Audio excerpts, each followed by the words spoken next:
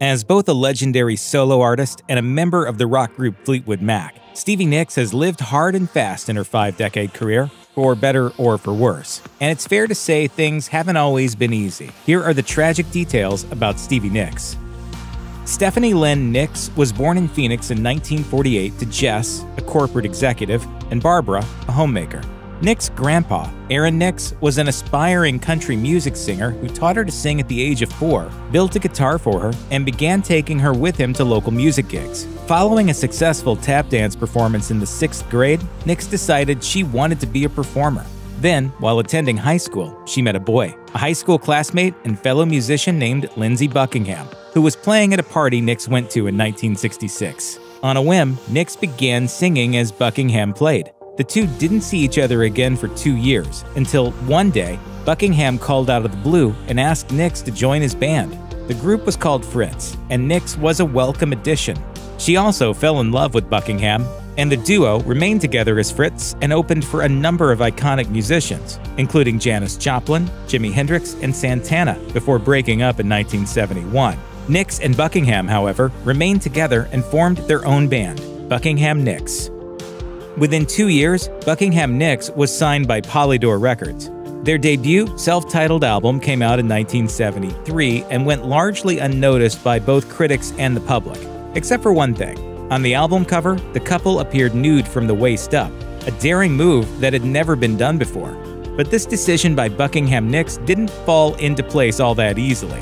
According to Gold Dust Woman, a biography of Nicks, Nicks demurred when asked to take off her blouse, and the abusive Buckingham threw a fit, insisting that the cover was art and lambasting Nicks for acting like a child. Nicks gave in and later hid the album, refusing to show it to her father. Unfortunately, Buckingham Nicks didn't work out all that well. Following the virtual failure of the album, the couple began to struggle financially. Buckingham continued working on his music, but Nicks worked at a variety of jobs to keep the couple afloat, including as a dental assistant, maid, and waitress. In 1994, Nicks told the Island Ear, "I worked at the Copper Penny, Clementine's, and Bob's Big Boy. I supported Lindsey and I for years." In 1975, Stevie Nicks and Lindsey Buckingham finally got their due. They were asked to join Fleetwood Mac. Mick Fleetwood called the couple on New Year's Eve and asked them to dinner, but they were already working on their second album, and Buckingham wasn't too excited about the idea of joining another band. Nicks was unsure as well, since Christine McVie was already playing with Fleetwood Mac alongside her husband, John. Nicks later told Rolling Stone, "At the beginning, people said, 'Does Christine want another girl in the band?' And I said, 'I hope she does. When she meets me, I hope she likes me.'" McVie did indeed like Stevie Nicks, and both Nicks and Buckingham joined Fleetwood Mac almost immediately. We had dinner, and when we left, everybody just sort of hugged each other and said, well, rehearsal is next week at 7 o'clock, and it was done. Together, the ladies made a pact, said Nicks, to never be treated like second-class citizens. Nicks later recalled that they agreed, "We will never be not allowed to hang out in a room full of intelligent, crazy rock and roll stars, because we're just as crazy and just as intelligent as they are." Luckily, things worked out, and the band was thrilled with Stevie Nicks' songs. 2 of them, Rhiannon and Landslide, appeared on Fleetwood Mac's first album with Buckingham and Nicks, making the Billboard 200 list in 1976 with 3 hits in the top 20. As Fleetwood Mac skyrocketed to fame, however, the band members themselves weren't doing so hot. Nicks had long been frustrated about the old days, in which she worked as a waitress while Buckingham turned down $500 gigs at steakhouses. Naturally, she hoped for a better relationship with Fleetwood Mac, so she insisted to Buckingham that they had to repair their relationship and put their problems behind them. Things weren't helped, however, by the fact that Nicks began having an ill-fated affair with Mick Fleetwood. She and Buckingham broke up. Elsewhere in the band, the McVies were going through their own troubles after Christine had an affair with the lighting director in 1976. Despite the fragmented nature of the band in the late 70s, however, it was during this era that they put out arguably their greatest album ever, Rumors. Notably, a significant number of songs from Rumors can be seen as obvious preludes to the band members' impending romantic breakups, including Buckingham's Secondhand News and Never Going Back Again, and Christine McVie's You Make Loving Fun, which was written about her affair. So, as Rumors took off to become #1 on Billboard and won a Grammy for Album of the Year, the players themselves were falling apart. Stevie Nicks' newfound romantic freedom led to a number of relationships beginning in the late 70s. She first romanced the Eagles frontman, Don Henley. Nicks' 1981 debut solo album, Belladonna, featured Henley on one of the tracks, the ever-romantic Leather and Lace. But although it was rumored that Henley wanted to marry Nicks, the couple eventually broke up. A decade or so later, in 1992, Nicks told Vox magazine that she had once been pregnant by Henley, one of 4 times total she had become pregnant in her life. Nicks decided to terminate her pregnancies. She explained, "To give up 4 babies is to give up a lot that would be here now. So that bothers me a lot and really breaks my heart." In 2009, Nicks elaborated further to the West Australian, "I chose purposely, my choice, to not be married or have children so I could follow being a true artist." Although the members of Fleetwood Mac did split up romantically, everybody made a concerted effort to keep the band together. Unfortunately, the band's busy schedule had another unfortunate side effect. Touring night after night quickly took its toll on Stevie Nicks' vocal cords. A July 1977 concert review by New York Times writer John Rockwell revealed Nicks had nodes on her vocal cords. Not only was her voice hoarse, but her mid-range notes were shredded to the point that a few of the band's upcoming concerts were subsequently canceled. The sound of Nicks' voice on stage was also costing the band in the way of bad reviews. Stevie Nicks publicly addressed her issues in August 1977. She told the public that a doctor had informed her that her speaking voice was destroying her singing voice, having aggravated the nodules in her vocal cords. Nicks then recuperated by refraining from talking as Fleetwood Mac took a break from their world tour. At the time, she said, "I just have to do the best I can do." But Rockwell had noticed something else in Fleetwood Mac's concert performance, too. He wrote, "Nicks pushed her lackadaisical loopiness too far. She managed to come in on cue and to remember her words, but at her worst, she looked like a glamorous female equivalent of Joe Cocker, and in general, her slack meanderings were more a cause for concern than for fascination." What Rockwell did not say outright was that Nicks, at this point, was overindulging in drugs and alcohol. Stevie Nicks spent most of the early 1980s as high as a kite. She tried to quit her cocaine habit as early as 1982, but slipped while filming the music video for Gypsy. It was the first thing I thought of when I woke up in the morning, and the last thing I thought of before I went to bed. She also began chain-smoking cigarettes, and in 1986, discovered that her cocaine usage had literally burned a hole in the septum of her nose. Nicks' parents and friends finally intervened in the late 1980s. Nicks' close friend, Tom Petty, later told Rolling Stone, "I was very worried about her. If the phone did ring and they said Stevie died, I wouldn't have been surprised." Nicks checked into the Betty Ford Clinic in 1986. 3 songs came from the experience. Welcome to the Room, Sarah, and When I See You Again appeared on Fleetwood Mac's Tango in the Night album in 1987. And I'm Doing the Best I Can appeared on Nicks' own The Other Side of the Mirror album in 1989. By then, however, the singer had been prescribed Klonopin by her psychiatrist and was now addicted to that drug. She entered rehab a final time in 1993.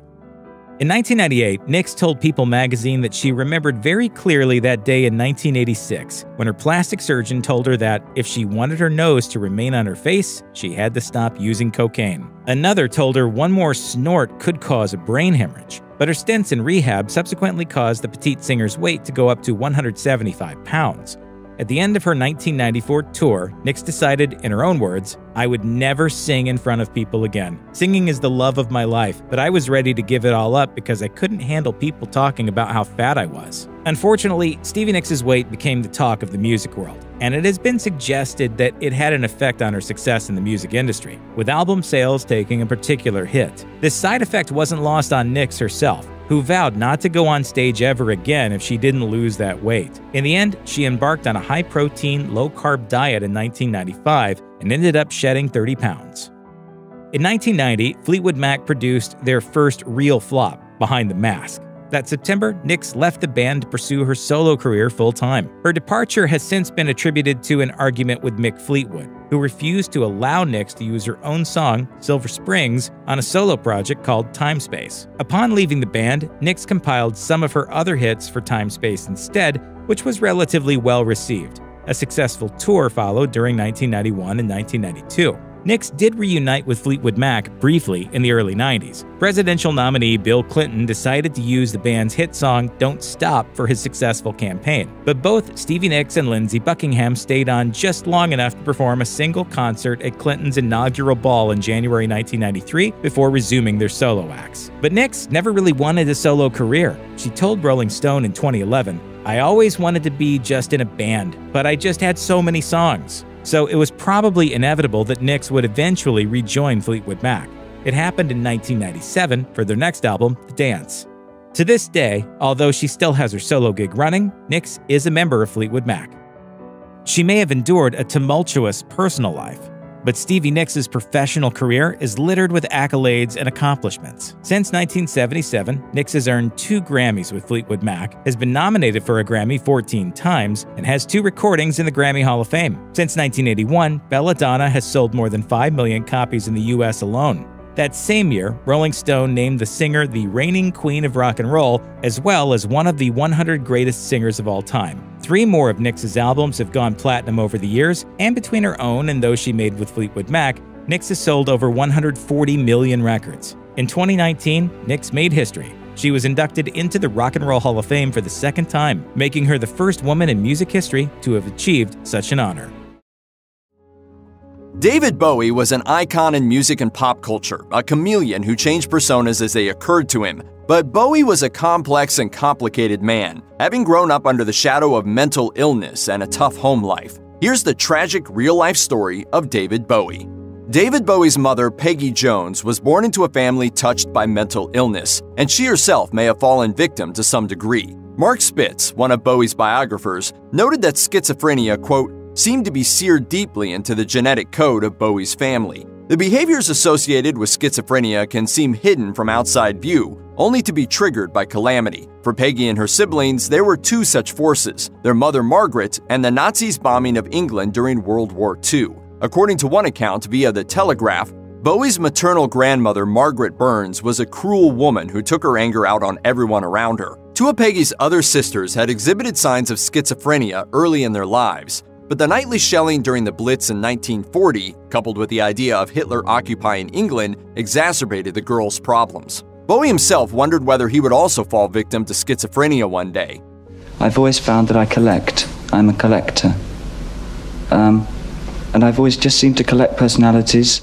Some even theorize that he developed so many personas throughout his career as a way of dealing with some latent schizophrenic tendencies. David Bowie's half-brother Terry was born out of wedlock and, due to the stigma associated with such births at the time, was handed off to his grandmother Margaret, who was emotionally and physically abusive to him. According to The Telegraph, his mental illness had its genesis there and grew over time, even when at 9 years old he was sent back to live with his mother, her new husband, and his baby half-brother David. From that point, David looked up to Terry, and there was genuine affection between the two. Terry struggled with his mental illness, but eventually was able to join the Royal Air Force. When he returned from the service, Terry spent his time with David. One night they went to see Cream at a club in London, but the volume of the music proved to be too much for Terry. David took him outside, and Terry had a schizophrenic vision. He saw the ground opening up and fire coming out of it, and he told David he experienced these visions often. After David's father died 2 years later, Terry spent some time in and out of mental hospitals for years until he finally succumbed to his illness, tragically taking his own life in 1986.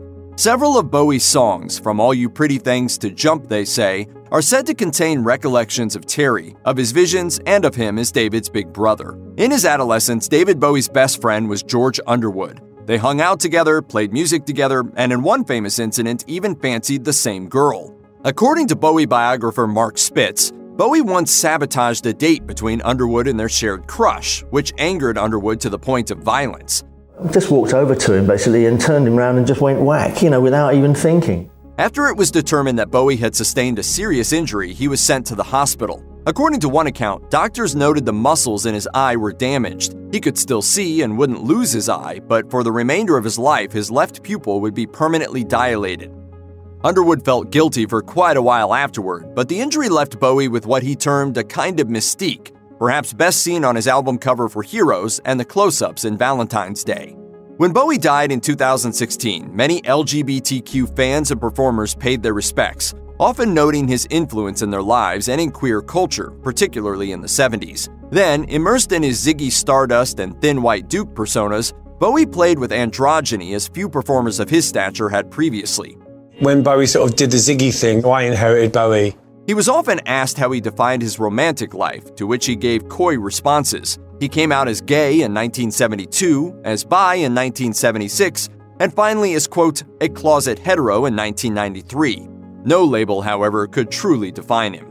While his fans applauded his gender fluidity, not everyone was on board. British law in particular had long viewed gay culture as an affront. In the 1800s, it was even punishable by death. Though laws were relaxed somewhat in the 60s, the lifestyle wasn't officially decriminalized until 2000, meaning when he came out in 72, Bowie was admitting to engaging in illegal acts. Bowie might have been born at the right time to be free to express himself, and he may also have been responsible for moving acceptance of it forward. Bowie biographer Peter Doggett once mused, "Cocaine was the fuel of the music industry in the 70s. If that's the case, Bowie was well-fueled for much of the decade to almost crippling effect." Bowie guitarist Carlos Alomar told the New York Post that Bowie used the drug to stay up late into the night, sometimes all night, sometimes for days in a row. He claimed, "Its function was to keep you alert, and that's what Bowie was doing. It did not stop his creativity at all." By the mid-70s, I was so out of my gourd that really it was very impossible. It was all nigh on impossible for me to function in any rational way. It did occasionally affect his performance on stage. While careful not to appear high in front of audiences, Bowie would sometimes forget lyrics, according to Alomar. In these instances, Alomar would abandon singing his own parts and sing Bowie's in order to get Bowie back on track in the song. But what cocaine did do, however, was sink Bowie into mental states akin to the schizophrenia that the other members of his family had suffered. Doggett wrote, "He spent a decade trying to avoid what his grandmother called the family curse, and then several more years creating his own form of psychosis with cocaine and amphetamines. So bad were his addiction and the related mental issues while making the film The Man Who Fell to Earth in 1975 that Bowie claimed to see what he called, quote, demons of the future on the battleground of one's emotional plane. Soon after, he moved to Germany to clean up. I do take a degree of theatricality when I go on stage all the time. In the mid-70s, certain aspects of David Bowie's Thin White Duke persona gave fans pause, mostly for what Bowie himself described as the very Aryan fascist-type qualities of the character. In 1976, he told Playboy, "I believe very strongly in fascism. The only way we can speed up the sort of liberalism that's hanging foul in the air at the moment is to speed up the progress of a right-wing, totally dictatorial tyranny and get it over as fast as possible." He also likened Hitler to rock stars, particularly Mick Jagger, in the way he worked his audiences. And then there was the moment he was photographed waving to fans at Victoria Station in London in a manner that resembled a Nazi salute, per Politico. Bowie eventually recanted his stance on fascism and Hitler. His copious consumption of drugs left him, in his own words, "at the end of my tether physically and emotionally, and with serious doubts about my sanity." In truth, he was exhibiting the symptoms of cocaine psychosis. To escape the cloud that had descended upon him, he did what any great artist would do. He applied himself to his craft, creating 3 of his finest, most acclaimed records, Low, Heroes, and Lodger. On June 23, 2004, Bowie shortened a concert in Prague due to what he thought was a pinched nerve. It wasn't. 2 nights later at the Hurricane Festival in Germany, Bowie had completed a final encore of Ziggy Stardust and collapsed before he could get backstage. He was rushed to the hospital and diagnosed with a blocked artery requiring immediate angioplasty. He remained in Germany until he was well enough to fly, and within 2 weeks was back at his home in New York. No one knew that the June 25th show would be his last full concert. He appeared infrequently over the next 2 years, singing with Arcade Fire at the Fashion Rocks benefit in 2005, performing with David Gilmour in 2006, and duetting with Alicia Keys at the Keep a Child Alive benefit in New York later in 2006. Bowie popped up here and there at benefits or fashion shows, but never again as a full-on performer. He disappeared from the spotlight almost completely until re-emerging in 2013 with his album The Next Day, though he would not play on stage or give a single interview to support the record. According to Rolling Stone, Bowie arrived to the first session of his final album, 2016's Black Star, with no eyebrows or hair on his head. He had been diagnosed with liver cancer and was receiving chemotherapy. He told very few people about it, preferring to keep to himself as he worked toward both beating the disease and creating a musical statement that would outlive him. Black Star's themes of death and the afterlife seem chilling in retrospect. He sang on the track Lazarus, "Look up, I'm in heaven, I got scars that can't be seen." Bowie didn't want word of his condition or of the forthcoming record's existence released to the press, so he had the musicians he worked with sign non-disclosure agreements. Guitarist Earl Slick, who had played with Bowie since '74, said such a step was unnecessary due to the musicians' admiration of Bowie as an artist and a person. Slick told a British talk show, "I signed it, I didn't have to sign it. Okay. I signed it because I was asked to. All anybody had to do was to ask to be quiet, and out of respect we would have been." On January 10, 2016, 2 days after his 69th birthday and the release of Black Star, David Bowie died. The world was stunned and shaken by the news that David Bowie had suddenly passed away. The news shocked everyone, as the cancer diagnosis had been kept so quiet. In the weeks leading up to his passing, he recorded demos for 5 new songs, amazing his producer Tony Visconti.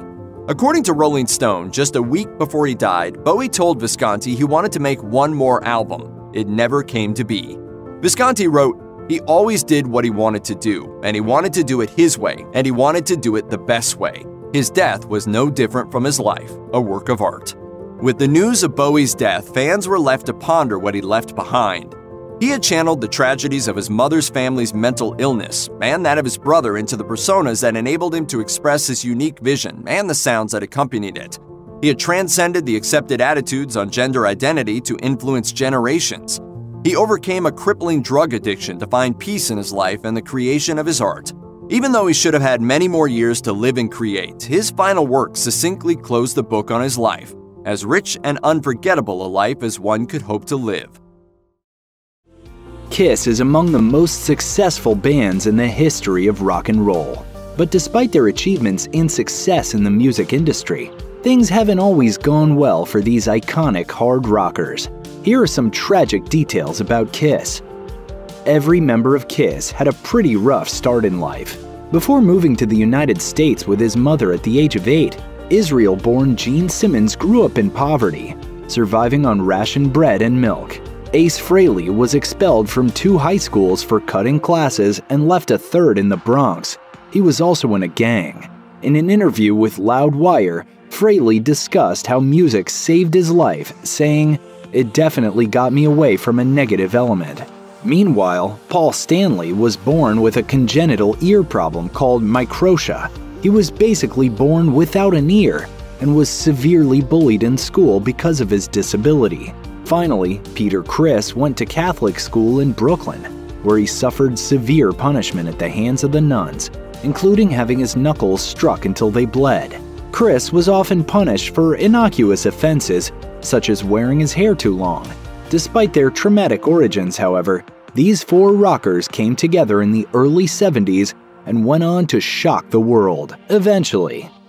When Kiss came on stage at the Popcorn Club in Queens on January 30th, 1973, there were fewer than 10 people in the audience.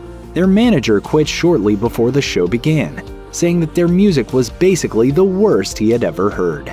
But none of this discouraged Gene Simmons, who cold-called the Popcorn Club himself and convinced the manager to let them play another trio of shows. At the time, the group's signature look wasn't quite there yet, but there was still plenty of black leather and greasy makeup to go around. According to Simmons, after enduring those early failures, they had finally decided to truly be themselves.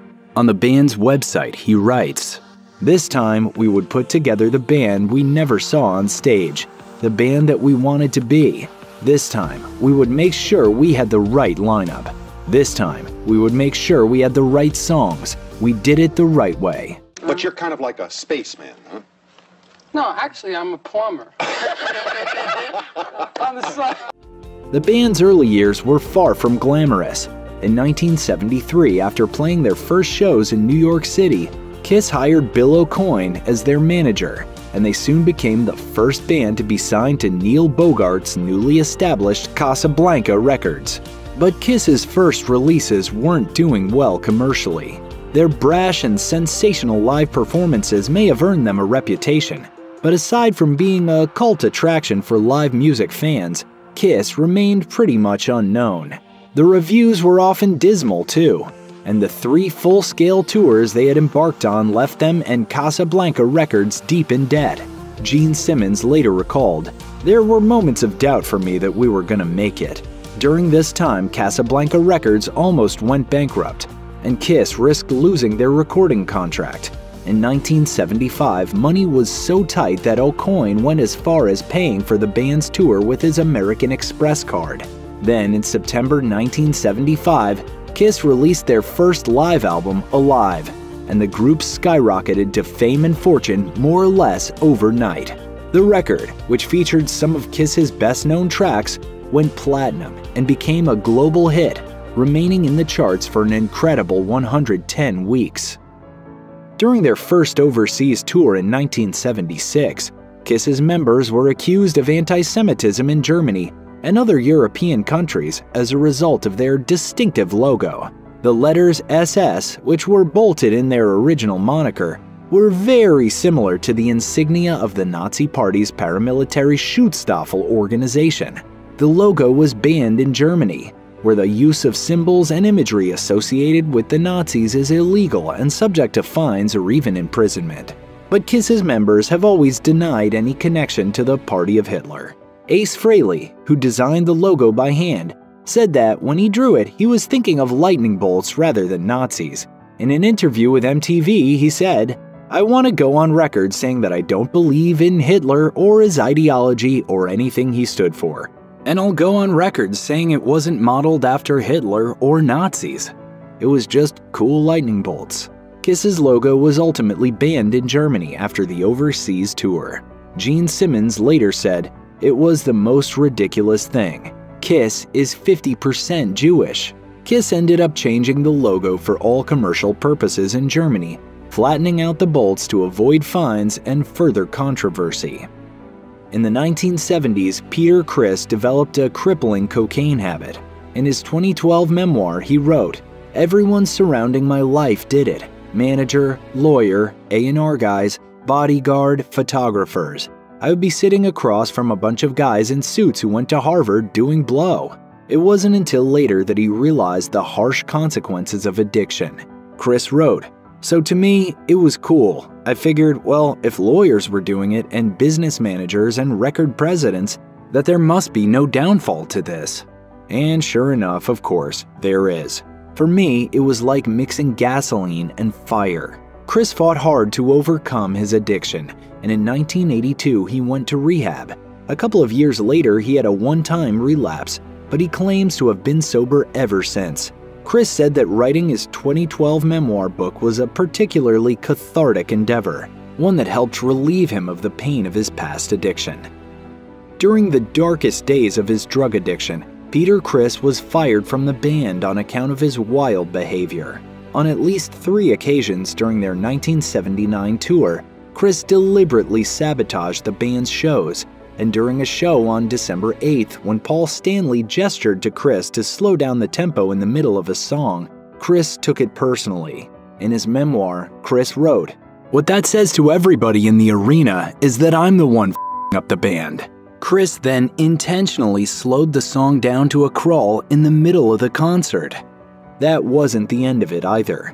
2 nights later, during a concert in Jackson, Mississippi, Criss stopped playing for no reason during Stanley's solo performance. Criss didn't feel treated as an equal, and had already expressed his desire to quit the band if things didn't change. I started getting tired of it, and I said, God, I want to try to do it on my own. I didn't want to hit the age of 40 someday and say, gee, could I have really made it on my talent? On the other hand, Stanley and Gene Simmons felt that they couldn't put up with his antics anymore. During a later show in Mississippi, Criss hit Simmons on the back of the head with his drumstick, and later threatened him with a broken champagne bottle in their dressing room. For Simmons and Stanley, this was the final straw. Criss was fired and replaced by new drummer Eric Carr. The departure of Peter Criss only proved that the band had some deep internal issues, which weren't about to be easily solved. Criss and Ace Frehley's hard-partying lifestyles didn't quite match Gene Simmons and Paul Stanley's comparatively sober work ethic. On the other hand, Frehley and Criss felt that they were being bossed around, and thought that Simmons and Stanley were too controlling. After Chris left the group, things continued to deteriorate. Fraley later wrote in his autobiography, "When tempers flared, I usually tried to be the peacemaker. With the loss of Peter, I soon realized things would never be the same. It was a slow and painful dissolution from there." Fraley played his last show in 1980, but it wasn't until 2 years later in 1982 that he officially left the band. He recalls, "I felt no connection to Kiss anymore and wasn't happy about the direction the band was taking." With Fraley and Chris gone, Kiss's original lineup finally came to an end. In 1980, FBI Director William H. Webster demanded an investigation into reports that Kiss concerts had been marred by civil unrest and attacks on police. Although no evidence was found that any of this had ever occurred, one field office noted that a religious group in Arkansas had picketed a show there, believing Kiss stood for Knights in Search of Satan, and that the various members of the band were all devil worshippers. The strange face paint, long tongues, and fire-breathing antics probably played a big role in it, but the rumor originally started as a result of an interview Gene Simmons gave in Circus magazine after the release of the band's first album. In his 2001 autobiography, Simmons wrote, "In response to a question, I said that I sometimes wondered what human flesh tastes like. I never wanted to really find out, but I was curious, intellectually." Later on, this comment seemed to ignite the whole idea that in some way Kiss was aligned with devil worship. Despite Simmons' bizarre statement at the time, he insists that the band's name has nothing to do with devil worship. He writes, "We just liked the name. It was a simple word that people understood all over the world." But any press is good press, and while Kiss denied any ties with Satanism, they didn't do much to discourage the rumors either. Paul Stanley later explained, "It created an aura of mystery around us, and mystery sells." Are you a bat? Yes. Actually, what I am is evil incarnate. The irony is that Simmons was a theology major in school, and he often defended himself by quoting back the Bible to his religious critics. In April 1991, the band's drummer, Eric Carr, who had replaced Peter Criss in the 80s, was diagnosed with heart cancer. He underwent several surgeries, but by the time summer came, his health had rapidly declined, making him unable to record the upcoming album with the rest of the band. Carr died a few months later after suffering both an aneurysm and a brain hemorrhage. Sadly, this happened on the same day Freddie Mercury died, and Carr's death was largely overlooked by the mainstream media. Gene Simmons and Paul Stanley even wrote a letter to Rolling Stone, lamenting the lack of coverage and expressing their grief over the death of their friend. They wrote, "We loved him, the fans loved him, and he will never be forgotten." To celebrate his legacy, Carr's family released Unfinished Business, a collection of his unreleased solo tracks in 2011. Speaking about the band's infamous 2000 farewell tour, Paul Stanley wrote in his 2014 memoir, "The tour was horrible, constant drudgery and misery."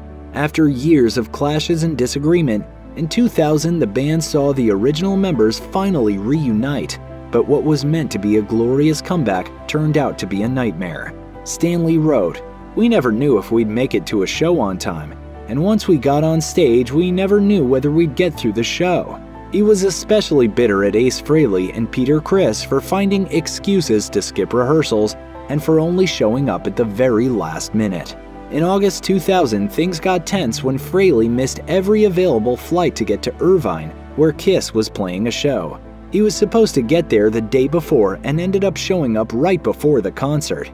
Even though the tour did well commercially, the general mood ended up affecting the band's performance. During a later interview, Stanley explained, "By the farewell tour, I thought we were disappointing people. People may have loved the excitement and the novelty of seeing us again, but many nights we weren't very good." The farewell tour was us wanting to put Kiss out of its misery. The last time all 4 original members of Kiss performed together was the North Charleston, South Carolina show in 2000.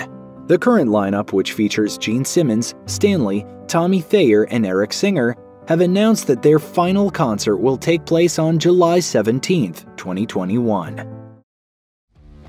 As a solo artist, Todd Rundgren was a sonic innovator, as well as a pioneer of the power pop genre. But despite his prolific output, the Hello It's Me singer remains a mystery. Here's what you may not know about Todd Rundgren. During his senior year at Upper Darby High School, Todd Rundgren experienced his first taste of heartbreak. Rundgren told the Wall Street Journal, "She probably liked me because I was the only guy in school with long hair. We became close and hugged and kissed a lot at parties. But it was his long hair that brought their romance to a halt. His girlfriend's parents saw it, decided he was bad news, and ordered her to end it." Rundgren recalled, "Just like that, she stopped talking to me and wouldn't take my calls. I adored her and was heartbroken." The following year, in 1967, he wrote his first song, Hello It's Me, about the experience. According to the Wall Street Journal, Rundgren first recorded the song as a slow ballad with his band Naz in 1968. Then, in 1971, he recorded a more upbeat version of the song for his solo album, Something Anything. In 1973, the song became Rundgren's biggest solo hit, charting for 20 weeks. He later recalled how, 30 years after the heartbreak, his ex-girlfriend called him, but he kept his tone businesslike. Rundgren told the Wall Street Journal, "Our lives had gone in two different directions and we really had nothing to say to each other. I think I also wanted to hold on to the image I had of her in high school. I never told her she was the inspiration for the song." Todd Rundgren recorded his album Something Anything in 1971, just months after Carole King released her best-selling album Tapestry. During his 2017 commencement address for the Berklee College of Music, Rundgren said, "People started referring to me as the male Carole King. And I was a Carole King fan, but it bothered me being compared to somebody else." In a way, the comparisons turned out to be a blessing in disguise, as they pushed Rundgren in a more original direction with his music. Rundgren said, "I was writing like a hypocrite, and so I made this crazy record called A Wizard, a True Star, on which I threw out all the rules of record making. The result was, as I mentioned, a complete loss of about half of my audience at that time." While the change in direction was not successful from a commercial or critical standpoint, Rundgren saw it as a personal victory. "I have a special pride for what essentially was my active tyranny after having achieved commercial success. And this became the model for my life after that." Eric Clapton's psychedelic guitar, known as the Fool, has a special place in rock and roll history. Clapton played the guitar in Cream, including on the albums Disraeli Gears and Wheels of Fire. What truly embedded the axe in the eyes of rock and roll fans was the paint job, which was the handiwork of a Dutch design collective and one-time band The Fool. The resulting design depicted a winged sprite on a cloud, among stars and flames and alongside a grassy, mountainous landscape. According to Gibson, Todd Rundgren first admired Clapton's guitar on March 25, 1967, while Cream was playing at the RKO Theater. Shortly thereafter, Clapton left the guitar with George Harrison, who loaned it to fellow musician Jackie Lomax in 1968. In 1972, after bumping into Rundgren in a Woodstock, New York recording studio, Lomax sold the guitar to Rundgren for just $500, with the condition that Lomax had the option to buy it back. He never returned for the guitar. Rundgren repaired it and continued to play it as his primary guitar until the late 70s. Then, in the 1980s, a Japanese fan gave Rundgren a handmade replica, which Rundgren told Vintage Guitar was, quote, "a bit better sounding than the original." Rundgren sold the original guitar at a Sotheby's auction for $150,000 in 2000. Years later, the Fool was resold for $500,000. In a 1974 interview with Melody Maker magazine, Todd Rundgren took a stab at John Lennon. Rundgren said in the interview, "John Lennon ain't no revolutionary. He's an idiot, man," shouting about revolution. In response, Lennon wrote an open letter to Rundgren titled An Open Lettuce to Sod Runtelstuntel, in which he made multiple lighthearted jabs at Rundgren. Lennon concluded the letter with, "However much you hurt me, darling, I'll always love you." Rundgren was asked about the so-called feud during a 2013 interview for The Guardian. Rundgren told the outlet, "That was more of a stunt, really, cooked up by the paper so they could splatter the acrimony across their pages like blood. Ultimately, though, John and I realized we were being used, and I got a phone call from him one day and we just said, let's drop this now." The Lennon-Rundgren dispute was dug up once more after Lennon was shot by Mark David Chapman.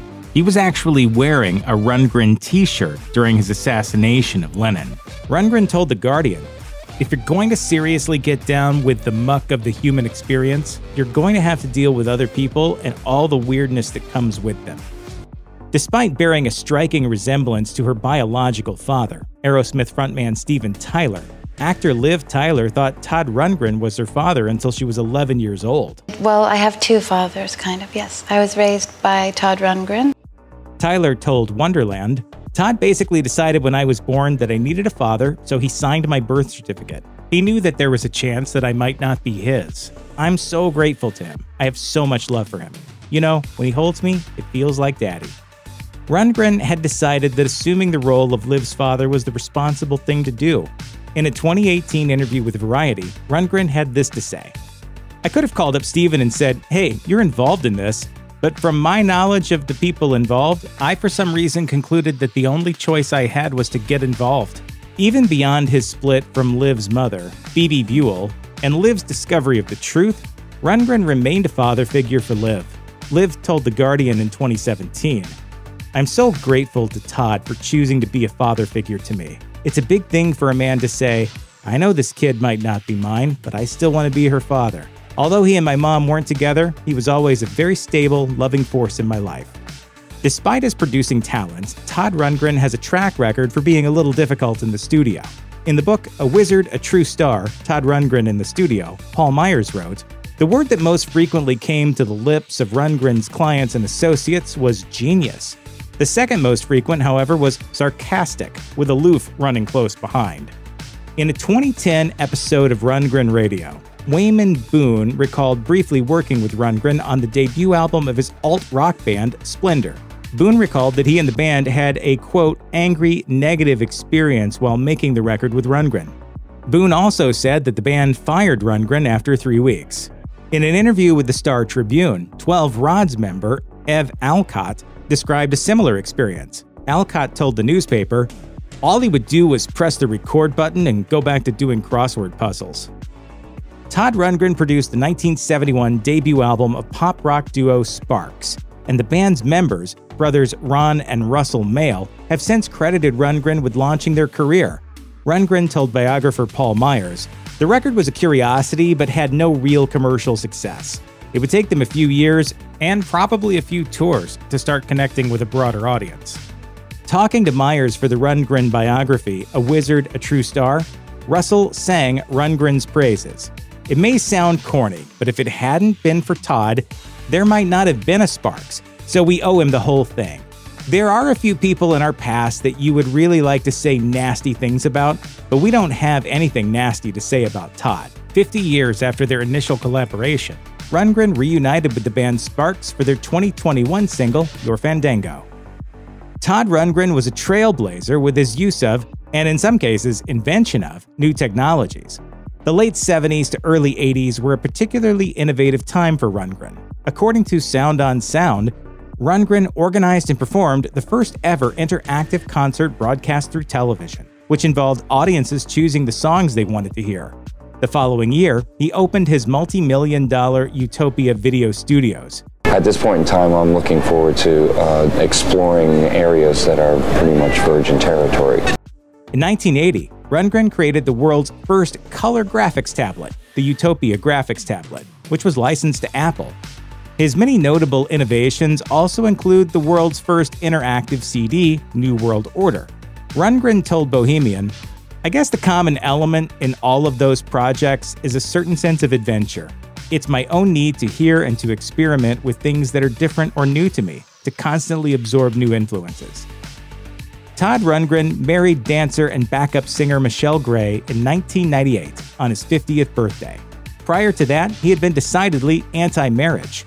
In a 2018 interview with Variety, Rundgren had this to say about his previous views on marriage.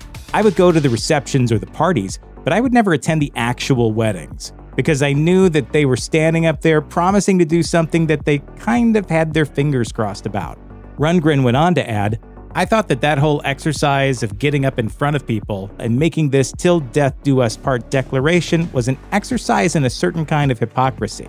So I was just determined never to do that. Rundgren's eventual marriage was born partly out of his contrarianism.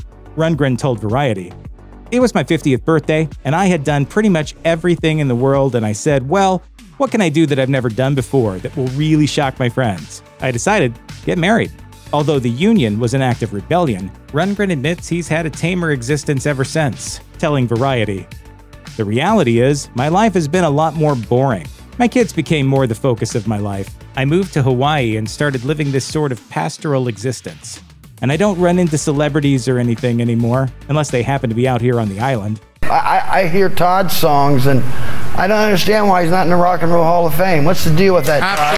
In 2021, after being nominated for the third straight year, Todd Rundgren was inducted into the Rock and Roll Hall of Fame, alongside the likes of Jay-Z, Foo Fighters, and Carole King. It's likely that Rundgren wasn't totally bowled over by the overdue honor, as he's been vocal about his indifference to it in the past. In a 2016 interview with the Charleston City paper, Rundgren said this about the Rock and Roll Hall of Fame. "This is an institution that arose within my lifetime. If I told you about how they actually determine who gets into the Hall of Fame, you'd think that I was messing with you. Because I've been told what's involved, it's very weird, and that's why I don't care." He echoed these sentiments to Billboard following his 2021 nomination. Rundgren told the music outlet, "It's no secret that I don't care about it. It doesn't matter how many times they nominate me. It's not going to make me care." What do we really know about Boston rock band Aerosmith? Despite being famous rock stars, the band members haven't really put their lives out in the open. So let's investigate and take a long, hard look at the tragic real-life story of Aerosmith. Even rich and famous rock stars can face unexpected challenges that pull them right back to the realm of the mortals. Aerosmith lead singer Steven Tyler is no exception. In 2006, he revealed to Access Hollywood that 3 years earlier he was diagnosed with hepatitis C. He'd carried it for years and years without knowing, but then things reached a point where it had to be dealt with. Unfortunately, getting rid of an extremely stubborn liver disease is difficult no matter how many adoring fans you have. Tyler's rock star life turned into 11 months of chemotherapy and medication, which he says almost killed him, but ultimately the treatment did manage to clear the virus from his bloodstream. Illness wasn't the only problem Tyler had at the time. He was also dealing with some serious marital difficulty with his wife Teresa Barrick. The two divorced in 2006, just in time for Tyler to enter his next crisis in the form of a potentially career-ending throat surgery. If not for all his fortune and fame, you'd almost be tempted to think that some guys just can't catch a break. It's easy for a touring rock band to develop favorite cities and venues, as well as those they'd prefer to avoid. Aerosmith fits squarely within that tradition. In fact, at the early stages of their career, the band spent about a year boycotting the city of Philadelphia, and they had their reasons. In 1977, they were playing a concert there when someone in the audience unexpectedly threw something on the stage. That something turned out to be a cherry bomb, which promptly exploded, catching Steven Tyler and guitarist Joe Perry in the blast. The bomb burned Tyler's cornea and ruptured an artery in Perry's hand so badly that there was blood shooting from his arm. The incident forced them to take some time off from the road, and it soured them so badly that they turned down all offers to play in Philadelphia until 1978. Their eventual return to the city of brotherly love probably didn't do much to warm them to the place, though, as Tyler was promptly injured again when someone threw a beer bottle on stage and flying shards of glass bloodied his face. There are some things in life that all the money in the world can't prevent. Aerosmith bass player Tom Hamilton found this out the hard way in 2006 when he discovered he had cancer of the tongue. This forced him to take a hiatus from touring in order to go through radiotherapy. While he was soon thereafter declared cancer-free, the disease returned with a vengeance in 2011, and this time it had spread to his voice box. In order to vanquish cancer once and for all, Hamilton decided to undergo a radical laser surgery procedure, and thankfully the move turned out to be successful. Tom feels Dr. Zeidel's laser procedure saved his voice and his life. Thanks for helping me win the lottery.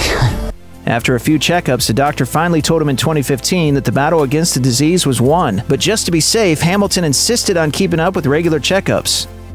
Of all the members of Aerosmith, drummer Joey Kramer in particular seems to have led a pretty rough life, which he described in his aptly named book, Hit Hard, A Story of Hitting Rock Bottom at the Top. In a 2009 interview with Billboard, Kramer said that the book is an account of his indulgences and addictions, and that it also focuses on two particularly difficult relationships in his life. That would be the damaging one with his father and a confrontational, codependent one with none other than Steven Tyler. It's pretty telling then that the foreword of Hit Hard was written by Motley Crue's Nick Nikki Sixx, a man who's famously wrestled with very similar demons regarding familial and band relationships. The sum total of Kramer's life has apparently been damaging enough and his survival of it all inspiring enough that he wants to use a story to help others. As he explained to Billboard, "Because I've been allowed to do what I've done via Aerosmith, I'd like to be able to carry it on as I get older on another level. Whatever that may be is really unbeknownst to me. Maybe some sort of a lecture series or circuit or whatever, but I know that it will come."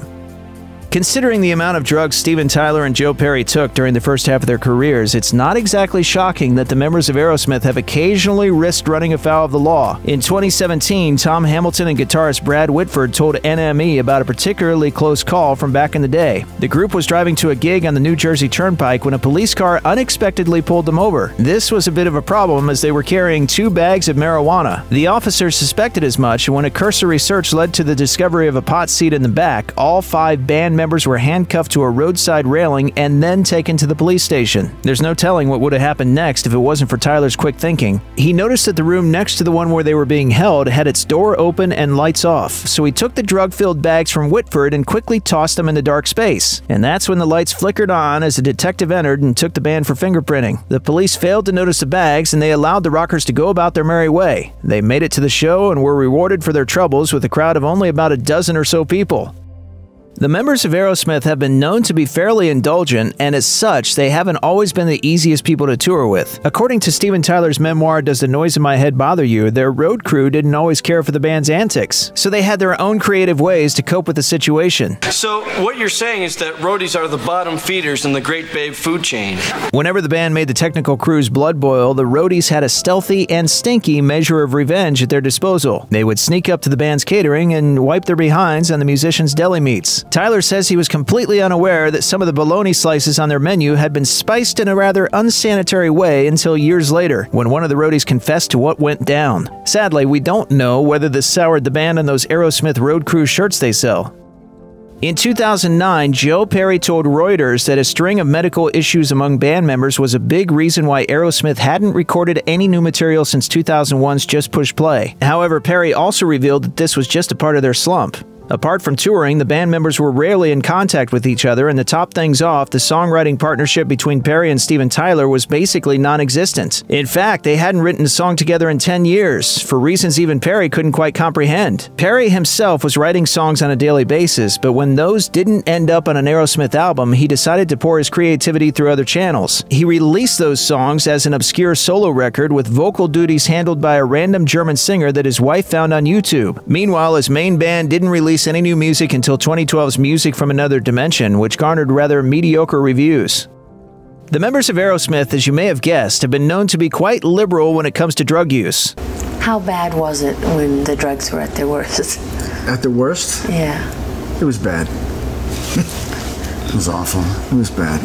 Steven Tyler and Joe Perry in particular are quite open about their history of addiction, with Perry admitting that he was under the influence of heroin during his own wedding in 1975. In a 2018 interview with Louder, Tyler reminisced about the days of 1977's Draw the Line when he was so out of it from Valium and muscle relaxers that he couldn't walk properly and had trouble uncrossing his eyes. The singer also estimates that he spent $6 million on cocaine alone over the years. Judging by how everyone involved is still alive, it seems that Aerosmith have cleaned up in their later years, but it took some effort. Tyler, for one, had a whopping 8 stints in rehab, the last one being in 2009. But even during their cleaner periods, the Toxic Twins found ways to go overboard. For instance, during their drug-free tour for 1989's Pump, they drank so much carrot juice that their palms and the soles of their feet turned orange.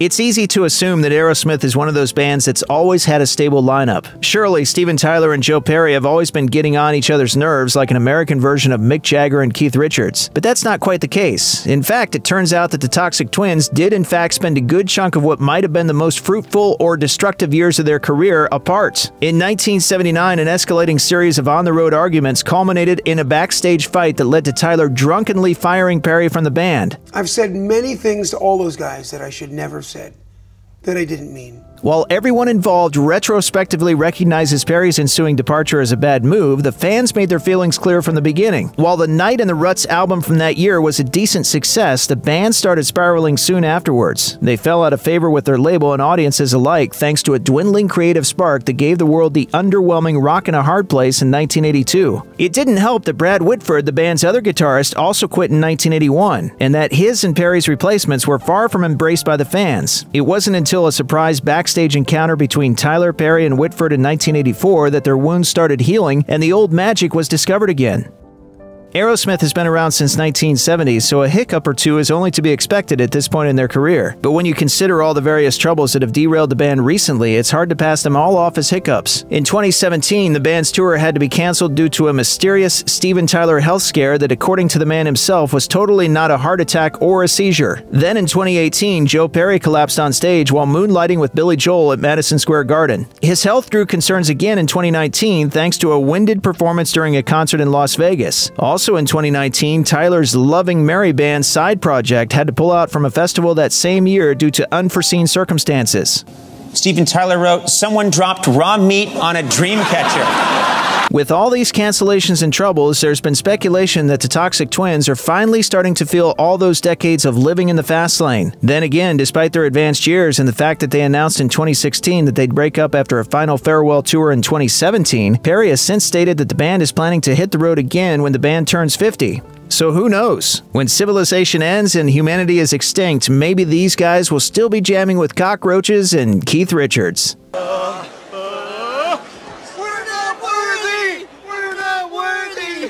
You're worthy, get up. From an unwilling sex symbol to an outspoken political activist, Linda Ronstadt made plenty of waves throughout her long career. And not only because of her music. Here's how the icon of 70s rock always managed to keep things interesting.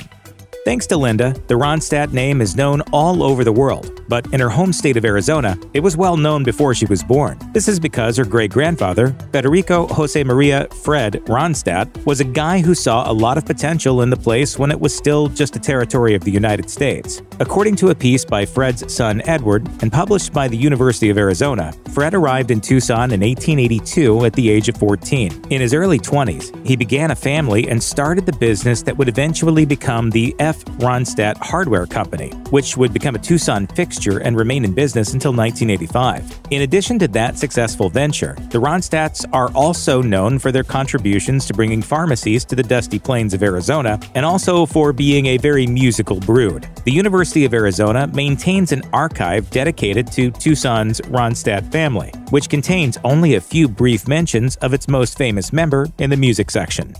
Gilbert Ronstadt, hardware store manager and the father of Linda, is probably responsible for a lot more awesome music than most people who claim that profession. According to a 1975 Rolling Stone piece on Linda Ronstadt, he was a guitarist who played informally with mariachi bands during a period in which he lived in Mexico. It was he, Linda said, who made sure that she grew up on a steady diet of killer melodies and harmonies, exposing her to the likes of the Beach Boys, Peggy Lee, and Billie Holiday.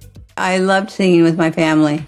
With that kind of musical education, it's little wonder that as a high schooler, Linda formed a musical trio with her brother and sister. While performing with them at Catalina High School, Ronstadt met Bob Kimmel, a folk musician who was just as impressed with her voice as everyone else. The two struck up a friendship, but Kimmel moved shortly thereafter to Los Angeles to pursue his musical ambitions. While Ronstadt finished up high school, he continually pestered her to come on out and start a band with him. And after graduating and completing a single semester at the University of Arizona, she did. Their band, the Stone Ponies, released a few albums, scoring one modest hit, Different Drum, which peaked at number 13 on Billboard's pop chart in 1967.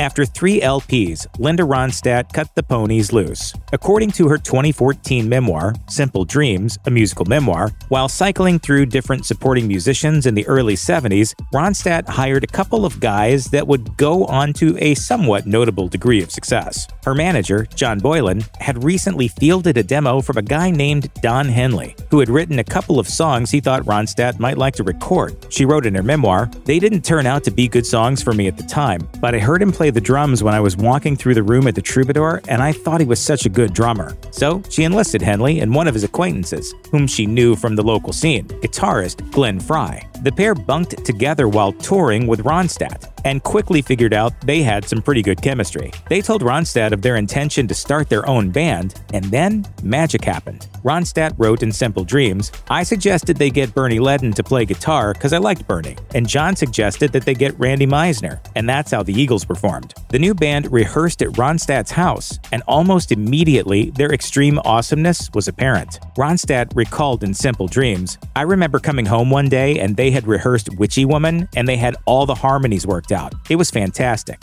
I knew it was going to be a hit." Linda Ronstadt and the Eagles went their separate ways, only to both go on to completely dominate rock in the 70s. According to a 1980 Playboy piece on Ronstadt, she had a reasonable degree of success with her first 3 solo albums, even earning a Grammy nomination for Long Long Time from 1970's Silk Purse. Her 4th record, Don't Cry Now, earned Ronstadt her first gold platter, and her 5th, 1974's Heart Like a Wheel, went double platinum and scored the singer her first #1 tune, a swaggering version of Clint Ballard Jr.'s You're No Good. Ronstadt followed up that success with 1975's Prisoner in Disguise, 1976's Hasten Down the Wind, 1977's Simple Dreams, and 1978's Living in the USA, all of which went platinum or better. Playboy also noted her insane ability to sell out arenas during this period, and in 1980, she was named by Cashbox as the most successful female artist of the entire decade. Linda was the queen. She was like what Beyonce is now. During the heady decade of the 1970s, sexual objectification was practically par for the course among famous women, and Linda Ronstadt certainly didn't escape this phenomenon. In her 1980 Playboy interview, she was asked relentlessly about her sex symbol status. Ronstadt told the outlet, "I didn't set out to become a sex symbol, I set out to be a singer. I've never tried to keep sexuality out of my personality or my singing. It's fun that people think I'm sexy." What wasn't so fun, though, was Ronstadt's treatment by Rolling Stone a few years earlier, when legendary photographer Annie Leibovitz fleshed out a piece on Ronstadt with a series of borderline softcore pictures, which the singer did not approve of. Ronstadt would later tell the New Times, "Annie saw the photo shoot as an expose of my personality. She was right, but I wouldn't choose to show a picture like that to anybody who didn't know me personally, because only friends could get the other sides of me in balance." After conquering the popular music world in the 70s, Linda Ronstadt decided to stretch out a bit and venture into a couple of worlds where few pop singers dare to tread. The first, Broadway, where she held down a starring role in a 1981 production of the classic Gilbert and Sullivan musical, The Pirates of Penzance. The show started out off-Broadway before moving to the Great White Way, where the general critical consensus was that she crushed it in the service of a somewhat lacking production. In 1984, Ronstadt took on La Bohème, the Puccini opera that she'd dreamt of starring in for years, according to Newsweek. Unfortunately, it didn't go quite as well, and the New York Times was particularly savage, if oddly forgiving. Its reviewer wrote, "Miss Ronstadt seems tentative and shaky, and the panic rarely subsides thereafter. One can tell at a glance that Miss Ronstadt herself knows that she's not at home with Puccini, and one can only admire the bravery that allows her to forge ahead anyway. Reason be damned."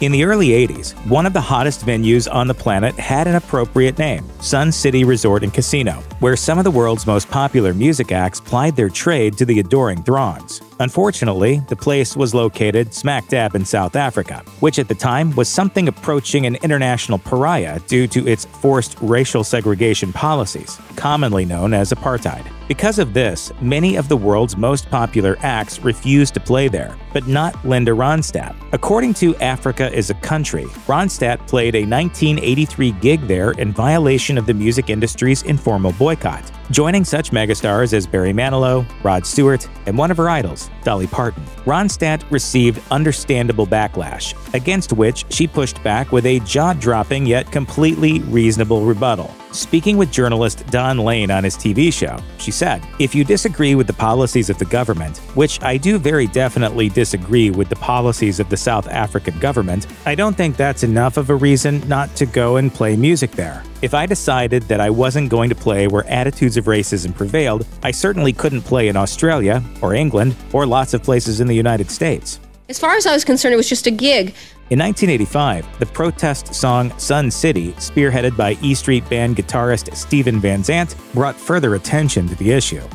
In later years, Linda Ronstadt put her money where her mouth was in terms of her politics. In 2004, while playing the Aladdin in Las Vegas, she dedicated her cover of the Eagles' Desperado to filmmaker Michael Moore, whose incendiary documentary Fahrenheit 9/11 had recently won the coveted Palme d'Or at the Cannes Film Festival. In response, Aladdin president Bill Timmons took the ridiculous step of throwing Ronstadt out of the hotel and banning her from playing there again. One might get the idea that Ronstadt was not a fan of President George W. Bush, and one would be correct. In 2006, she referenced the Dixie Chicks' infamous calling out of Bush with a strongly worded defense of the band and a blistering condemnation of the then president. Ronstadt said, according to Contact Music, the Dixie Chicks said they were embarrassed he was from Texas. I'm embarrassed George Bush is from the United States. He's an idiot. He's enormously incompetent on both the domestic and international scenes. Ronstadt has also been staunch in her support of the gay community. Speaking with Gay.net in 2009, she said,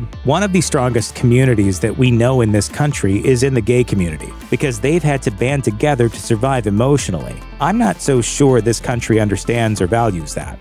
Linda Ronstadt enjoyed a long association with a couple of other absolute musical powerhouses, Emmylou Harris and Dolly Parton. According to The Boot, the three had been longtime friends, and in 1987, they came together to release a long-awaited collaboration album, the aptly titled Trio. The project was gestating for years beforehand, with the busy schedules of all three delaying its eventual fruition. But when it finally happened, it did not disappoint. It shot to #1 on the Billboard Country Albums chart, scored a Grammy Award, and produced a #1 country single with the Phil Spector penned "To Know Him Is to Love Him." The three friends would reunite to record a follow-up, Trio 2, which was released in 1999. According to Sounds Like Nashville, it was right around 2000 when Linda Ronstadt began having trouble with her once powerful voice. By 2009, she could no longer paper over those problems when performing live, and in 2013, it was reported by USA Today that the singer had been diagnosed with Parkinson's disease. In an interview with AARP, Ronstadt revealed, "I think I've had it for 7 or 8 years already because of the symptoms that I've had. No one can sing with Parkinson's disease, no matter how hard you try." Several years later, though, she received a new diagnosis. Not Parkinson's, but a rare brain disorder called supranuclear palsy. In a 2020 interview with CNN, Ronstadt described her struggle with the disorder. "I couldn't hear the top end of my voice. I couldn't hear the part that I used to get in tune. My throat would clutch up. It would just be like I had a cramp or something. Literally, my entire career flashed in front of my eyes." I've watched people die, so I'm not as afraid of dying. I'm afraid of suffering. Unfortunately, she's simply no longer capable of producing those astounding tones that sold millions of records and drew tens of thousands to hear her perform in her heyday. But it's not as if her legacy isn't secure. In 2014, she became a first-ballot Rock and Roll Hall of Famer, and as far as her millions of fans are concerned, she'll always be one of the greatest vocalists ever in any genre. As one of the greatest rock and roll bands of all time, Led Zeppelin's history has been well documented. But no matter how big a fan you might be, there's still probably a lot you may not know about the undisputed gods of 70s rock. By 1969, Led Zeppelin was already blowing audiences away with their explosive and dynamic live performances, and guitarist Jimmy Page wanted to keep record label meddling to a minimum on the band's records. So he financed their epic self-titled debut album himself. Whereas bands typically received a cash advance to record an LP, Led Zeppelin showed up at Atlantic Records with master tapes in tow, leaving the label no say in the actual artistic process. There were other advantages to self-financing. Because Page planned ahead and knew exactly what he wanted the band to be, recording costs were kept to a minimum. In fact, the whole recording process only took 30 hours. While vacationing in Greece in 1975, Robert Plant and his family were in a car accident. The singer sustained a broken ankle and elbow, which left him in a wheelchair and on crutches for almost 2 years, forcing the band to cancel the remainder of their North American tour. Plant's injuries also hampered the recording process of the group's 7th studio album, Presence. Forced to stand and sing on crutches, the vocalist once even caught his crutch on a studio cable and took a painful tumble. He was taken to the hospital, but luckily his ankle proved to be okay. He was reportedly so stoked at the diagnosis that he wheeled himself right back into the studio, Then he recorded the vocals for the band's masterpiece, Achilles' Last Stand, and wheeled himself out like a boss. Stairway to Heaven is probably the most well-known track in Led Zeppelin's catalog and one of the most famous rock songs ever. So it's shocking to hear that anybody hates it, but apparently you can count Robert Plant, of all people, as one of those who would like to never, ever hear Stairway ever again. Jimmy Page, however, absolutely adored the song, considering it the peak of the band's artistic output. Plant, meanwhile, saw virtually nothing special about it at all, believing it wouldn't be nearly as popular if its lyrics weren't so ambiguous. In 1988, he said, "It was a nice, pleasant, well-meaning, naive little song." He's apparently barely played it at all since Zeppelin's 1980 breakup, saying, "I'd break out in hives if I had to sing Stairway to Heaven in every show."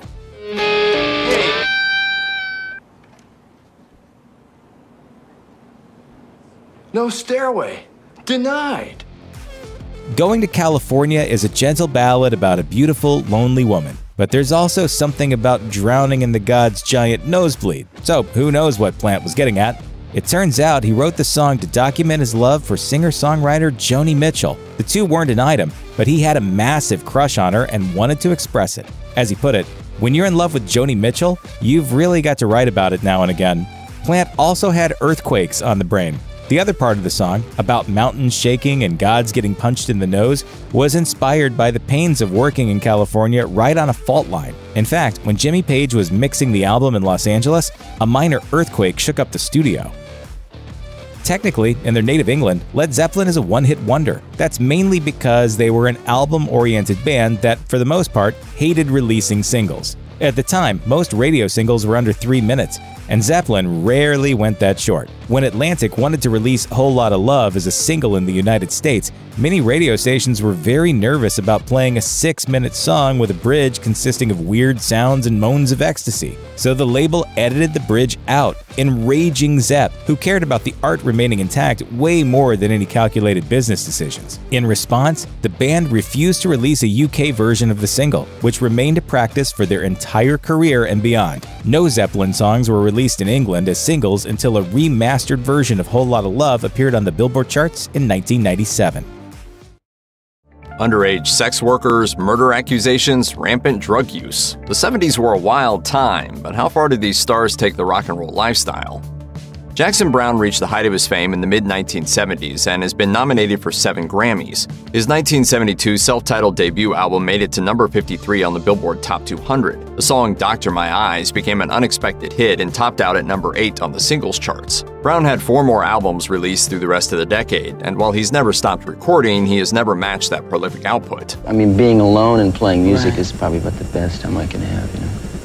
Or with other people and playing music, but that's, you know, that's my life. While he had success with his guitar, he found trouble in love and had serious accusations leveled against him by at least one former partner. Following his split from Hollywood actor Daryl Hannah in 1992, Browne was hit with allegations that he had been abusive toward her. The accusations followed Browne for years, but the artist eventually prevailed in a defamation suit in 2003, putting to rest the long-standing rumors. A statement read from Browne following the suit, "I never assaulted Daryl Hannah, and this fact was confirmed by the investigation conducted at the time by the Santa Monica Police Department." As a result, both a TV movie released by 20th Century Fox and a VH1 documentary were re-edited to remove scenes which had alluded to the abuse. Though the Allman Brothers struggled to chart in their first couple of years, the band had a breakout success with At Fillmore East, a double live album released in 1971, turning them from underground rockers to influential stars. Rounding out the group after the pair of siblings Greg and Dwayne Allman were bass guitarist Barry Oakley, percussionist Butch Trucks and J-Mo Johansson, and guitarist Dickie Betts. The rock icons went on to release 12 studio albums and even more live albums. As with most musicians in the 1970s, members of the group were heavily involved in drug use, but that's not what earns Betts a spot on this list. Instead, it's his arrest for trespassing and indecent acts while at a strip club in Sarasota, Florida. As a report stated in the Tampa Bay Times, Betts was accused of acting obscenely at the club. Though as a legendary rocker, you might think this incident occurred while on tour in the 1970s. It instead occurred in 1997 when Betts was 53 years old. According to the report, Betts refused to leave the establishment and was arrested. He was later released after being fingerprinted and photographed by Sarasota County Police. A mix of jazz, pop, blues, and rhythm and blues, the 70s rock group Steely Dan was formed by Walter Becker and Donald Fagen. with some of their hits including Do It Again and Dirty Work off of their debut album. They'd survive a decade-plus hiatus throughout the 1980s and into the 90s, during which Fagen would go solo, releasing a pair of his own albums. As a part of Steely Dan, Fagen would be elected to the Rock and Roll Hall of Fame in 2001. He would, however, also find himself running afoul of the law and his partner after being accused of and charged with domestic assault against his wife Libby Titus in 2016. Police reports indicate that Fagen was alleged to have violently pushed his wife into a window and knocked her to the ground during an altercation in their Manhattan apartment. The criminal complaint against Fagen stated that Titus suffered significant injuries, including bruising and swelling to her right arm, as well as substantial pain. Just a few days following the incident, however, it was reported that Fagen and Titus had reconciled. Co-founder of 70's band The Who, Pete Townshend has had an extensive and influential career, both as part of that band and as a solo artist. Among his many accolades, Townshend received the Brit Award for Lifetime Achievement in 1983, and along with the rest of The Who, was inducted into the Rock and Roll Hall of Fame in 1990. But in 2003, Townshend's life was turned upside down when he was arrested on suspicion of possessing child sex abuse material. The accusation stemmed from his connection to a website that purveyed such content, with Townshend using his credit card to access the site. He immediately denied the charges. Though he admitted to using the website, he claimed he did so as part of his research into child abuse for his own autobiography, saying he was intending to prove how banks played a part in the exploitation of children. Townshend was ultimately cleared of all charges following an investigation, although he was placed on a National Register of Sex Offenders. But what makes this story remarkable is that the star now believes that the incident saved his life. The musician told the Mail on Sunday's Event magazine that the duration of the investigation gave him time to get a much-needed colonoscopy, which revealed malignant polyps. The doctor showed me the polyp. He said, "This would have killed you in 6 months." Despite the positive outcome, Townshend admits the arrest and charges still trouble him. Possibly one of the most famous true crime stories in music in the 1970s, controversial singer-guitarist Sid Vicious was accused of killing his girlfriend, Nancy Spungen. Their relationship was fueled by a mutual addiction to hardcore drugs and a risky lifestyle of unpredictable behavior. We weren't the nice boys they thought we were. We aren't nice boys. The two were together when the Sex Pistols broke up in 1978, after which they began collaborating musically, with Spungen acting as a quasi-manager while Vicious embarked on a solo career. Sadly, neither Vicious's post-Sex Pistols career nor Spungen's vibrant life would continue much longer after that. In October of '78, Spungen would be found dead in her room at the Chelsea Hotel, the result of his stab wound to the stomach. She was just 20 years old. Found stumbling through the hotel hallways afterwards, Vicious was taken into custody and charged with her murder. He seemingly confessed to the crime initially, but recanted shortly thereafter. There have been rumors that it may have been an attempt at a murder-suicide, but the rocker would die of a drug overdose before trial, leaving the truth a mystery.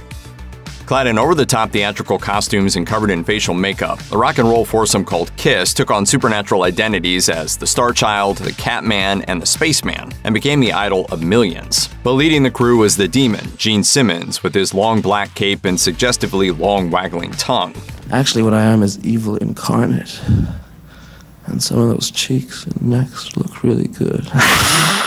Unfortunately, the sexual innuendo of Simmons' penned Kiss songs like Nothing to Lose became more than lyrics when in 2017, the rocker was accused of sexual misconduct by a local radio DJ. Though the disc jockey would go unnamed, she would file suit with the Los Angeles Superior Court in December of that year. Charges of sexual battery and unwarranted sexual advances stemmed from an on-camera interview that occurred at the San Manuel Casino location of the Rock and Brews restaurant co-owned by Simmons. The suits allege that the advances began when Simmons placed the woman's hand forcefully on his own knee. It went on to state that he then turned innocent interview questions into sexual innuendos before he forcibly struck her in the throat. The lawsuit was eventually settled out of court, but in its wake came more allegations of groping and sexual misconduct, including an accusation from his bandmate Ace Frehley, who claimed Simmons once groped his wife.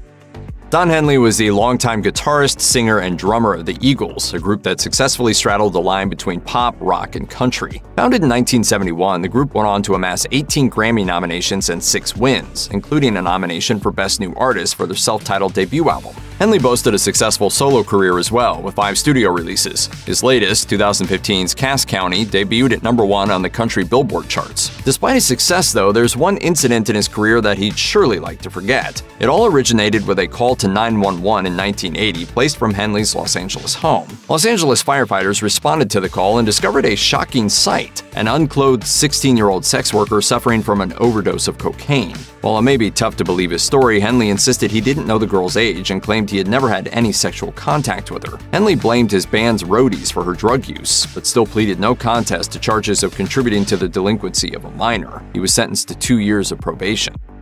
One of the original Isley Brothers trio that also included his brothers O'Kelly and Rudy, Ronald Isley would welcome many other members of the family into and out of the group over the years. Though they entertained audiences with Motown and doo-wop-inspired tunes as early as the 1950s, the Isley Brothers found further success in the 70s, when they began mixing rock and roll and funk into their repertoire. As lead singer Ronald is also the only Isley brother to be a part of the group for their entire lifetime, from their 1959 album Shout right up until 2022's Make Me Say It Again Girl. His tremendous success with the group led to legal troubles, though, as he amassed a small fortune in earnings from his musical career and wanted to make sure he kept every cent of it. Ronald was brought to trial for tax evasion, with $3.1 million in back taxes unpaid and still owed to the Internal Revenue Service. In 2006, he was sentenced to 3 years and 1 month in prison for his financial crime. Ronald's attorney pleaded for a reduced sentence due to the artist's deteriorating health following a stroke. The judge wasn't convinced. In 2010, Ronald was released from prison and immediately began recording again, with the album Mr. I dropping in November of that year.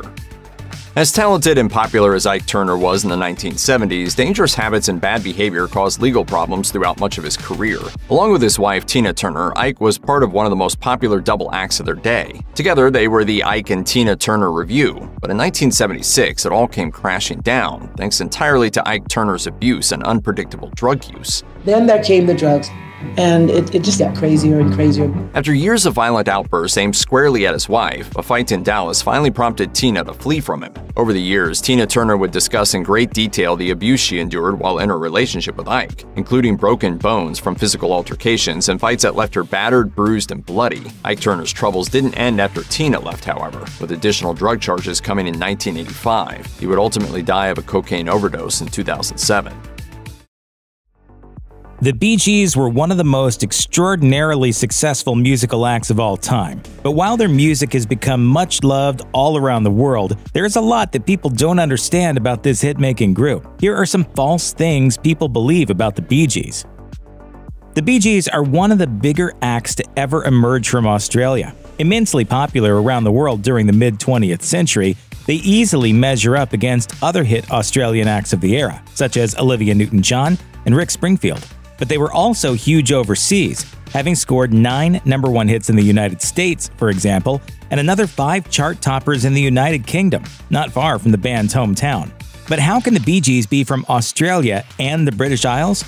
Well, it's because the band known as the Bee Gees only formed in Australia after the Gibb brothers moved there as children. Barry, Robin, and Maurice Gibb. Yeah, that third brother, the one whose name looks like Maurice. It's actually pronounced Morris. Anyway. They were all born in the late 1940s in Douglas, the capital of the Isle of Man, a small island off of Great Britain. While not part of the United Kingdom, the Isle of Man's residents are nonetheless British citizens. In 1958, the Gibbs all moved to Sydney, Australia. When it comes to naming your band, it's always better to keep things simple. Just ask the Bee Gees. More than 50 years ago, Barry, Robin, and Maurice Gibb decided on what turned out to be the perfect name for their little band. An easy-to-remember, easy-to-pronounce, phonetically spelled-out iteration of the letters B and G. It's so immediately recognizable that it even surpasses language barriers, grabbing potential fans who don't speak the Bee Gees' native English. You might also think it's a natural fit for the group, considering the letters B and G clearly stand for the words Brothers Gibb. But that's not why they named themselves the Bee Gees. If anything, it's more of a happy and uncanny coincidence. In fact, the moniker was derived from the names of 2 other musicians who the Gibbs had known during their early days as a group.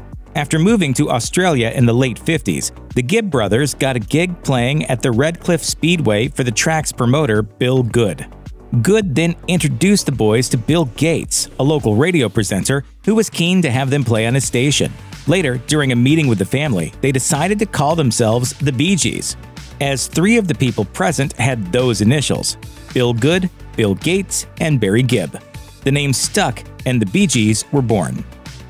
The term Bee Gees and Gibb brothers are used almost interchangeably nowadays.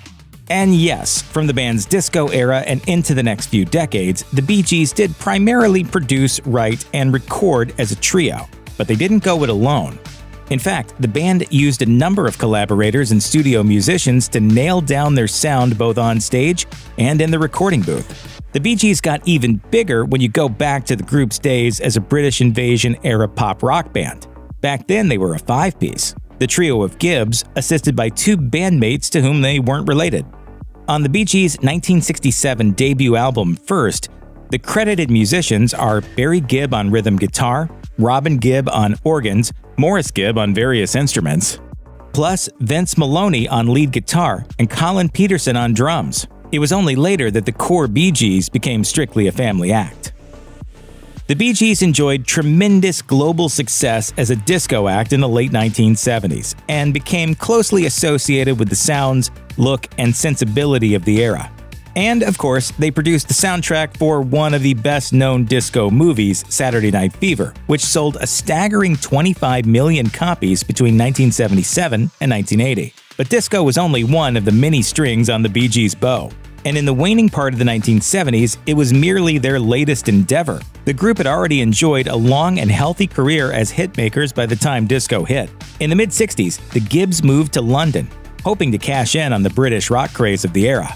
Sounding less like the Beatles and more like a vocally accomplished, slightly psychedelic Herman's Hermits, the Bee Gees scored a number of smash hits in the late 1960s and early 1970s. In a word, the Bee Gees were weird, but it worked, and the band found considerable pre-disco success in America, with the quiet and contemplative song How Can You Mend a Broken Heart even going to #1. While they were known for plenty of other styles of music, the Bee Gees are rightfully remembered as the most disco of all disco acts, thanks to genre-iconic songs like Stayin' Alive, You Should Be Dancing, and Night Fever. In those tunes and others, the band found a formula that truly worked: a relentless bass groove, plenty of brass and strings, and the ultra-high-pitched and powerful vocal stylings of Barry Gibb. Gibb utilized a vocal technique called falsetto, generally used by male singers to reach the upper register of the musical scale, which they wouldn't otherwise be able to hit naturally. If I want my falsetto to happen, I have to start screaming in the shower. What are you doing in there?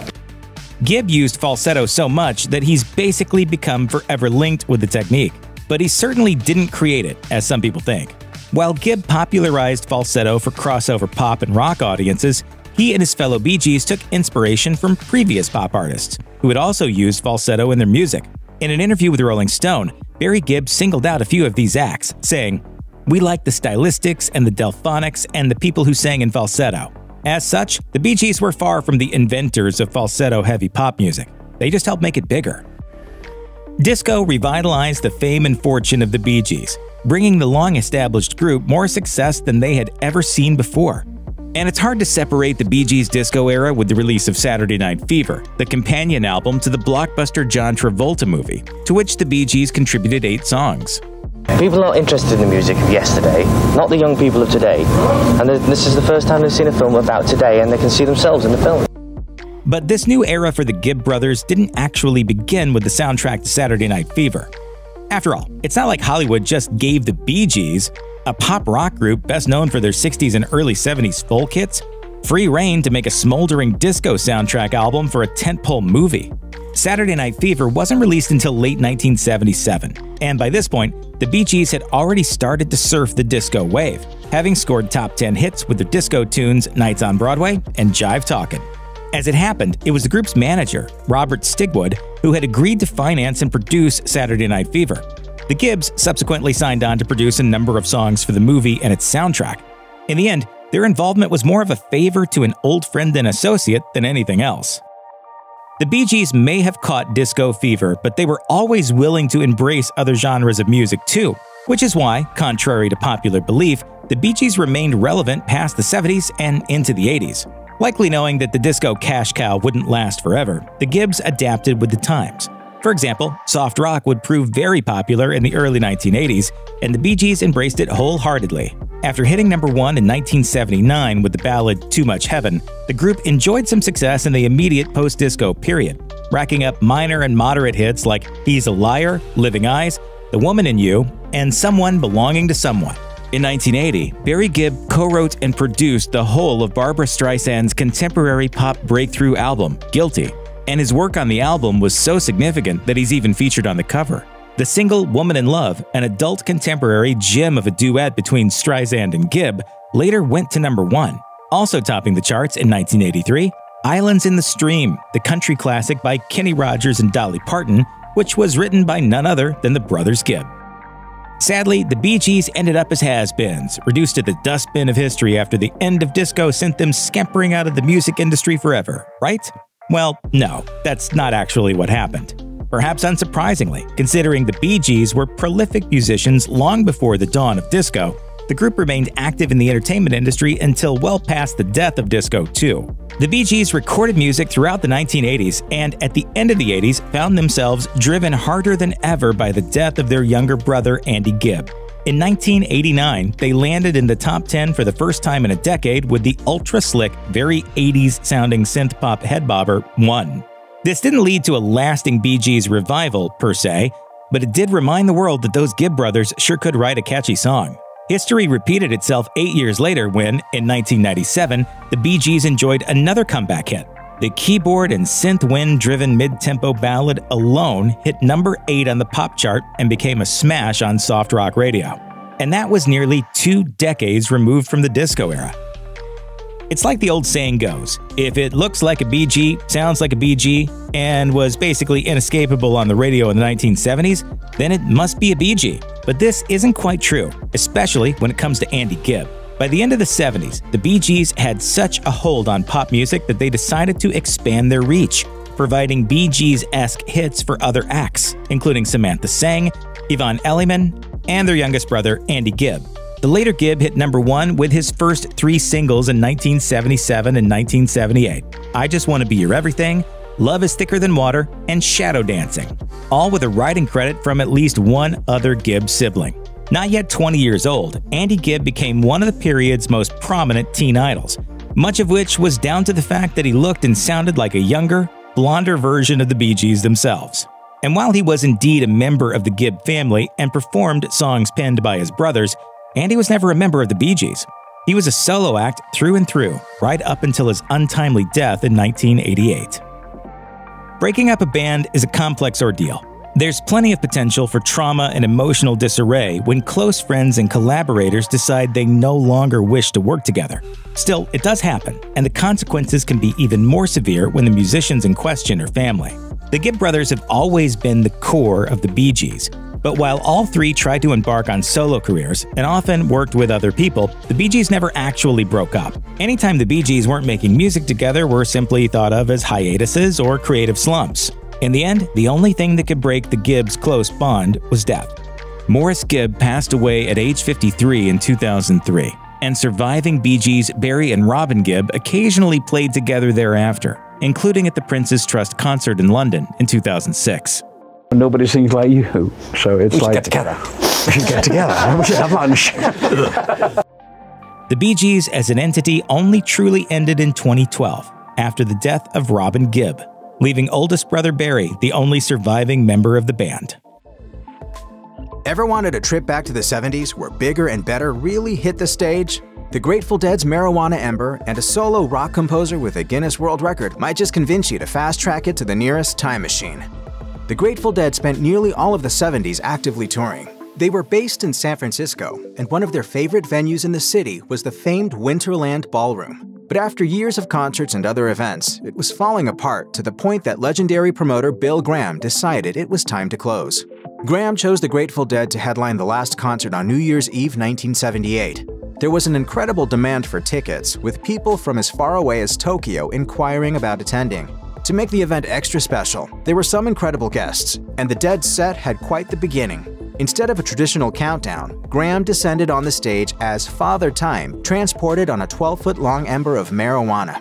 Among the attendees were famous names like Bill Murray, Al Franken, and NBA star Bill Walton. This isn't 1979, this is actually 1968, and we're back at the convention. The Who were riding a massive wave of popularity leading up to their fabled concert at the University of Leeds in February 1970. They'd just released their rock opera Tommy and had played at Woodstock the previous summer. In an effort to release a live album harnessing the energy of their Tommy shows, the band booked concerts at both Hull and the University of Leeds. The Hull show was great, but the recordings were thought to be unusable because bassist John Entwistle couldn't be heard on some of the tracks. So they switched to recordings of the Leeds show, which turned out to be a fortuitous decision. Nowadays, many fans acknowledge this as The Who's definitive live album, which is saying something considering the full breadth of their live catalog. Elton John released a self-titled album in 1970, but it didn't have much success in the United States as the British rock star had yet to perform across the pond. That all changed when he made his American debut that August at the legendary Troubadour in Los Angeles. John was only 23 years old, and the Troubadour could only hold about 300 people, but that didn't stop a legend from forming. His record company booked him for 6 days at the club, where he would play a total of 8 concerts and mesmerize the audience with his unique brand of piano-based rock and roll. Though John was nervous at first and the Troubadour audience was surprised by his flamboyant costume, it all turned out quite well. By the end of the week, the concerts were a major celebrity hangout and everyone wanted to be there. Eventually released as a critically acclaimed double live album, the Allman Brothers shows at the Fillmore East in March 1971 are the stuff of legends. While the band didn't have much commercial success in their early days, their live shows immediately drew crowds. So what they really needed was an album that could harness the energy and excitement of their live performances. The Allman Brothers played for 3 consecutive nights from March 11th to the 13th. They were in the midst of a grueling touring schedule that saw them play as many as 300 concerts in 1970 alone. Some of the most memorable performances ended up being a nearly 23-minute version of Whipping Post and a 19-minute rendition of You Don't Love Me. Unfortunately, these would be some of the last shows to feature original guitarist Duane Allman, who would die in a motorcycle crash a short time later, which only added to the mystique. It felt at times like it gave us more incentive to work even harder. In the mid-1970s, Queen were just beginning their rise to megastardom. They had their first real hits in 1974 with the singles 7's of Rye and Killer Queen. But in 1975, everything changed forever when they released A Night at the Opera, which included the famous anthem Bohemian Rhapsody on it, which was their first #1 hit. 1 year later, Queen played one of their biggest concerts ever on September 18, 1976 at Hyde Park in London. There were an estimated 150,000 to 200,000 people in attendance. The show was put on for free, and it's still the largest in Hyde Park's illustrious history. The band opened with the intro to A Day at the Races and a version of Bohemian Rhapsody before launching into other classics like You're My Best Friend and Stone Cold Crazy. It was packed beyond belief, and it was really like coming home to a sort of hero's welcome. Taking place at Watkins Glen, New York, Summer Jam 1973 featured 3 heavyweights of the era: the band, the Grateful Dead, and the Allman Brothers. The idea had been conceived the year prior, when the Dead played a show at Dillon Stadium in Hartford, Connecticut. Several members of the Allman Brothers sat and played a couple of songs with the Dead, thereby prompting the inception of Summer Jam. The location was the Grand Prix racetrack, and the bands initially planned for a maximum of 150,000 fans. Word soon spread, and in the end, there were an estimated 600,000 attendees. Organizers brought in 100,000 gallons of water, 500 cops, and 3 helicopters, and tickets cost just $10. The events were complete with a parachutist who tragically died upon landing, as well as numerous arrests and dozens of abandoned cars littering the highway. The Beach Boys were one of the biggest draws in America in the 1960s, but by the middle of the following decade, their popularity had waned after a string of inconsistent releases, though they could still pull in quite the crowd. In 1976, they released the album 15 Big Ones and played shows with lead singer Brian Wilson for the first time since the mid-60s. On September 1, 1977, the Beach Boys played to between 75,000 and 150,000 people at Central Park in New York City. It was part of the WNEW radio station's annual summer celebration, and the Beach Boys were filling in for Jefferson Starship. The very next day, they performed at the Narragansett Racetrack in Pawtucket, Rhode Island, to an estimated 40,000 people. It's thought to be the biggest concert in the state's history, and there's now even a street called Beach Boys Way, in tribute to the epic concert. It was a very important concert in their history. It was kind of the end of a chapter of their career. The 1970 Atlanta International Pop Festival hasn't gotten nearly the same amount of attention as other iconic festivals, but it was still quite the show. The 1969 festival had been incredibly successful, and they had hoped for that same success this year, with a bill featuring some of the most popular performers of the day. The festival began on July 3rd and ended in the very early hours of July 6th. The Allman Brothers played on both the opening and closing nights. The other musicians included the likes of headliner Jimi Hendrix, B.B. King, Johnny Winter, and Spirit. An estimated 400,000 people showed up to watch it all. The concert was also significant because it was headlined by a black performer at a time when racial tensions were incredibly high in the South. 5 years after his epic 1970 show at the Troubadour, Elton John once again found himself in Los Angeles, this time selling out Dodger Stadium for 2 incredible nights. He was coming off 2 #1 albums when he took the stage on October 25th for the first part of his 2-night stand, with 55,000 fans screaming in anticipation. Wearing a glittery Dodgers uniform and at times wielding a baseball bat from atop his piano, John absolutely delighted the 110,000 people in attendance. Potentially the most memorable moment happened during his performance of Don't Let the Sun Go Down on Me, when the crowd pulled out their Zippo lighters and illuminated the pitch black of the stadium with an orange glow. The concerts lasted 3.5 hours each, and the first took place just 2 days after John had been honored with a star on the Hollywood Walk of Fame. And at one point, he was even joined on stage by a live lion. Also, due to a scheduling error, the Dodgers had a game that night, and Elton had to bat 4th in the lineup. While the United States certainly had its fair share of iconic concerts in the 70s, England could also certainly throw down a rocking festival. And one of the biggest British rock concerts of all time took place in August 1970. The Isle of Wight Festival was then in its 3rd year, having begun in 1968. It had grown from a modest 8,000 fans back then to reportedly more than 600,000 in 1970. Some of the acts included Miles Davis, The Who, the Moody Blues, and Joni Mitchell, among many others. The concert particularly stands out as one of the final live recordings of Jimi Hendrix's career, as he would die less than a month later on September 18th. Though it was said to have been marked with chaos, the festival was surprisingly well run for the amount of people in attendance, even though there was, naturally enough, copious amounts of sex, drugs, and rock and roll.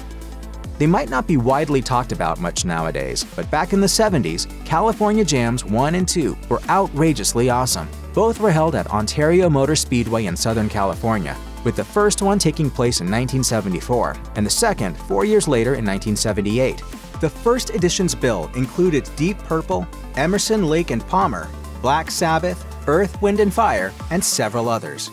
1978's lineup, meanwhile, included Foreigner, Heart, Aerosmith, and more. Either way, you couldn't lose. Both California Jams were well attended, with 250,000 tickets sold to the first one and 350,000 to the second. The events were produced by ABC Entertainment, which also broadcast some of the performances. In true 70s festival fashion, the highways were clogged with abandoned cars as concertgoers left their rides to hear the music. In 1974, the stages were built on a temporary railroad track, and fans were allowed to camp out overnight due to the chaos of more than 42,000 cars trying to make their way out of the packed parking lot. It seems like whenever there was a massive rock concert being held in the 60s or 70s, the Grateful Dead always made an appearance. That was certainly the case at Raceway Park in New Jersey in 1977. According to Billboard, the concert sold 107,019 tickets. In addition to the Dead, the Marshall Tucker Band and New Riders of the Purple Sage also performed, and it was said to have been New Jersey's biggest rock concert ever. It's the young people who are willing to expend the effort to get here. The older ones don't want to walk for a couple miles after they park their car. The show took place on September 3rd, and it was special for the Dead for a number of reasons. It marked the return of drummer Mickey Hart following a car accident, and it was also the first time in 2 years that they played Truckin', probably their biggest commercial hit. According to the Asbury Park Press, officials from an adjacent town sued to stop the Dead from showing up, fearing that they would bring outlaw biker gangs with them. But a judge refused to stop it, and the concert went off mostly without a hitch. French composer Jean-Michel Jarre holds the Guinness record for the largest paying rock concert by a solo artist, as more than 3 million fans saw him play in Moscow in 1997. He got his start back in the mid-70s, and within a few years, he became known for his extensive concerts that attracted huge audiences. On July 14, 1979, Jarre played the biggest concert of his career up to that point at the Place de la Concorde in Paris. It's estimated that between 1 and 1.5 million people saw him on what was the French holiday of Bastille Day. This was actually the first time that he'd performed by himself in an open-air setting.